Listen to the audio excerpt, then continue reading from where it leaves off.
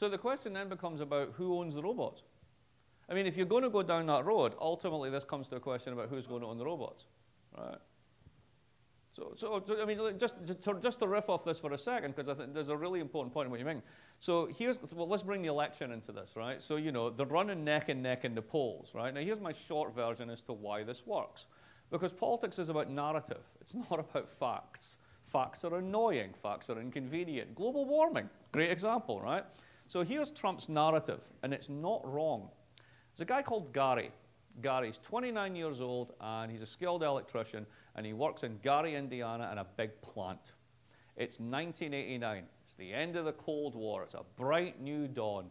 And 5 years later, the plant shuts down. So do all the parts suppliers, because they were all contingent upon the plant. And basically, the entire city takes a massive income hit, and unemployment goes through the roof. Well, being a rugged individualist, he doesn't care. He's never been unemployed. He'll get another job. And all the politicians that came through last time said there's going to be retraining, and he can be a computer programmer and all that. And maybe Gary could. I mean, his 49-year-old co-worker probably couldn't, but maybe Gary could. But guess what? They actually were more interested in tax cuts, so that didn't happen.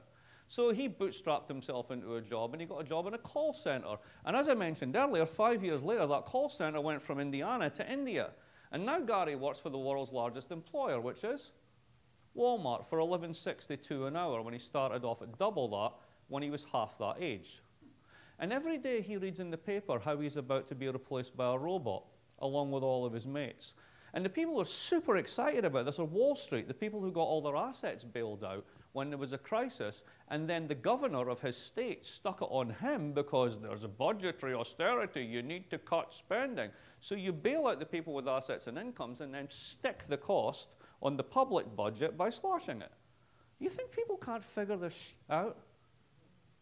Now, some of that's true, some of that's not true. That's an entirely fictional character, but I completely enraptured you with that, didn't I? Now tell me Clinton's narrative.